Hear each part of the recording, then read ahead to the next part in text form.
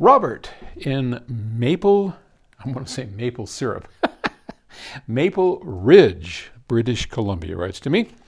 I recently obtained some very rare speakers, Jumatite CR610s, that were made here in Vancouver in the early 1980s. They feature a downward-facing aluminum ribbon that covers the audio spectrum from 600 hertz on up. Nice. They are the only speakers to rival my beloved quad ESL 57s, which are not planars, they are electrostats. I've come to believe that the ribbon design philosophy is the way to go. I noticed the FR30s and FR20s also use ribbon technology. I'm just curious as to why more speaker designers do not incorporate this very obvious superior principle. Is it cost?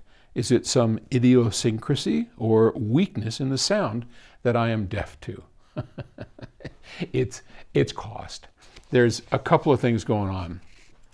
This is the FR20s, and these speakers use a planar, a ribbon, mid-range, and tweeter. And that's expensive. Those drivers are not cheap. They are also, as I have come to learn, technically difficult to integrate properly.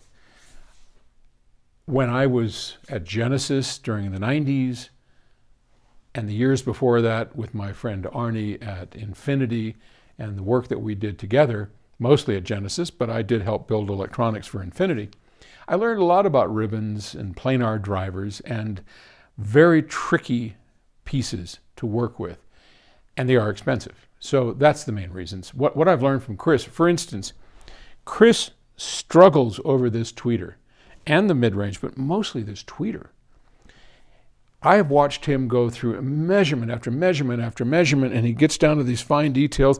We're measuring distortion, transient response, sensitivity, and he goes nuts. I mean, things like with rippling the edges lowers the distortion. Half of the stuff he does, I don't even understand. He explains it to me in very kind ways, and it sort of makes sense to my engineering background, but I'm not a speaker designer. But I can tell you, this thing is a work of art that every single detail, as simple as this driver is, he goes through. The types of magnet, how close they are, the cavity, this whole shape of the cavity, everything about this, because of its kind of wide dispersion, is a challenge. And it's a heck of a lot easier for a speaker designer to plop in a dome mid-range.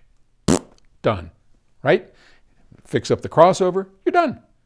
This takes skill, art, and money to make it work. But when it does, you're right. It is the loveliest sound you've ever heard, and it's worth the extra effort. So there you go. All right. Thanks for the question.